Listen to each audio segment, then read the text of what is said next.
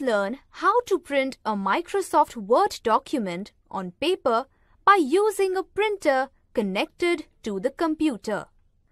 Click on the File tab. Then, from the left pane, click on the Print option and you will see the print window on your computer screen. In the print window, under the printer section, you need to select the name of the printer that is connected to the computer. Then, in the Pages box, type a number which tells the printer how many pages to print.